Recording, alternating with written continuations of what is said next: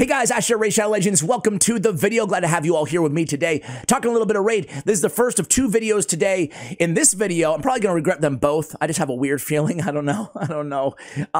This one, I'm delving into a little bit of drama today, guys.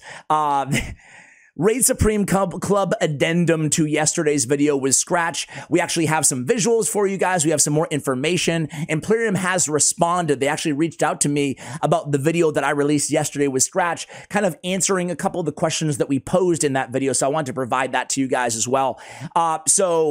The second video today is going to be on creator perks and specifically the boozer drama. If you guys don't know what that's about, well, watch the next video. Is he really free to play if he gets creator perks is what it comes down to.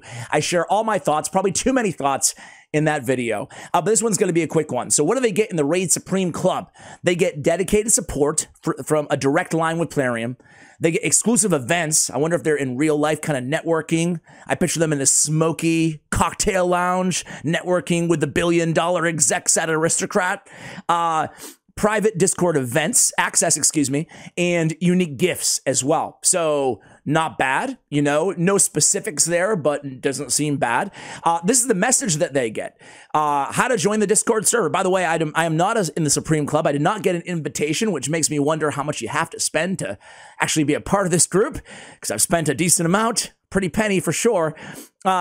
Upon joining the Discord server to be in the Supreme Club, you'll get 10 Eternal Soul Essences, 1,000 energy, 3-hour free gear removal, 10 multi-battle attempts times 50, and 1 million silver. So honestly, the perks aren't bad to join.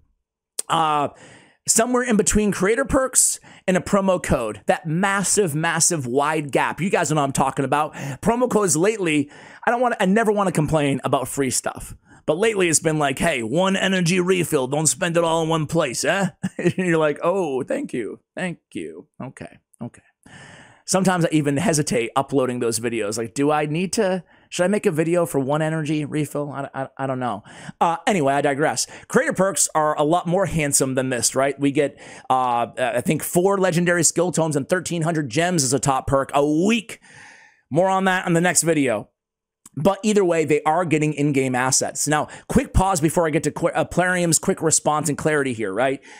In case you didn't watch the last video, I mean, go ahead and check it out. Scratch has some opinions that he shares in that video too. But TLDR, I read through the comments too. Most people understood, and that's kind of where I stand. Honestly, a company taking care of their top spenders, it happens in almost every company, you know? This VIP club giving access and a conduit, a direct tap to Plarium, just like we have as creators too, to the top spenders is probably a smart business move. I understand why it could rub people the wrong way, giving big spenders even more free resources like they need them. I understand. I get it. I do. But at the same time, you know, you could also make the case that keeping the big spenders happy in this game, the $1 million spenders, keeping those players happy could also give us a brighter future. Hopefully that's not that big of a leap for some of you guys. Meaning that, like, if they can continue to have people spending millions of dollars on one account in this game, then they're going to continue to put a lot of development resources on the back end as a publisher, as a game developer, right? So I actually think it's a wise move, and it could be a rising tide lifts all boats too at the same time. It could be good to keep these guys happy at the end of the day.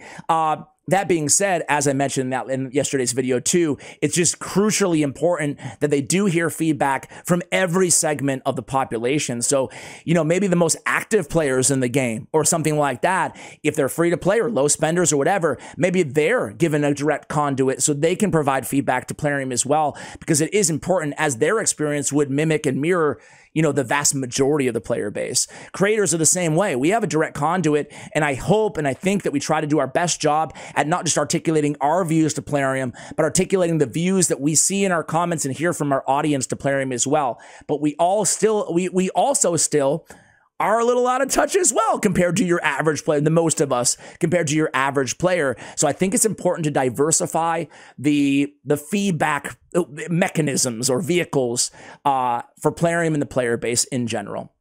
Okay, so what did Plarium say? They clarified about like the feedback that the whales will be able to give. They clarified how to get into this program, what the algorithm is looking for. They clarified the resources and their plans to what they want to give them, right? So in terms of the resources, basically, they said no intention to do any sort of major resource giveaways throughout this program. They do have their unique gifts. They're talking a welcome to the club gift, maybe like on a special holiday or something, end of the year type gift, as well as a birthday gift, right? So it looks like they'll be given like gifts around the same value as this. I didn't put it through the calculator, but you know, modest but generous too at the same time, I guess, gifts on occasional bases. They said that there is no intention, absolutely no intention, is disrupting the game economy throughout this entire thing. Basically, very, very rare occasions they'll get in-game resources such as joining the program itself, or very occasional, in addition to that, birthday gifts. We saw that Dragonair gives like 2 legendary skill tomes on every whale's birthday in their like VIP program, something like that. Overall, the focus of the Supreme Club is more of a personalized support. So they're looking at this, and to put it another way, and this is their words, not mine, it's a concierge service for the top spenders. Like, I travel a lot for work, right? So I have a concierge service for Delta Airlines, right? I have like a direct tap to if I'm having a problem. I've never used it, but that's kind of what I look at this. I look at this like kind of like an airline's perk type thing, you know? So I think that's a good thing. I really do, especially sleeping on it from yesterday. I think it's good to get more feedback. More feedback is always a good thing. What do they have to say about feedback? Basically, they said all feedback to them is incredibly important and valuable. The more, the better. It goes through screening anyway in terms of being constructive, analyzing, you know, how things affect the majority of the player base, aligning with the views of the game development, being consistent with the analytical data. Basically, all this means they take everything into consideration, not just one player, one content creator, one whatever, right? One in-game support ticket. It doesn't mean, this is from them, not me, it doesn't mean the feedback from the Supreme Club members will be prioritized over everything else. It's just an amazing opportunity to have a segment of the active players or active spenders, right, to know their thoughts on different things coming up. Like they routinely launch different types of surveys, they say, for different cohorts of the player base to know their feelings and feedback on certain things.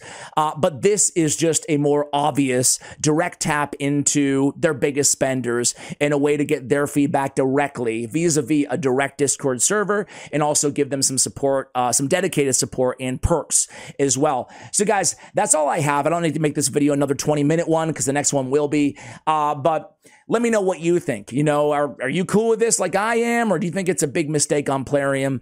Respect your opinion, of course, either way. Just ask that. I don't care. You can throw as much dirt you want at my way, but just I ask that you always be respectful to other commenters on the page here on the YouTube channel. So guys, thank you so much for watching. I'll see you on the next video. Much love, and as always, take care, guys.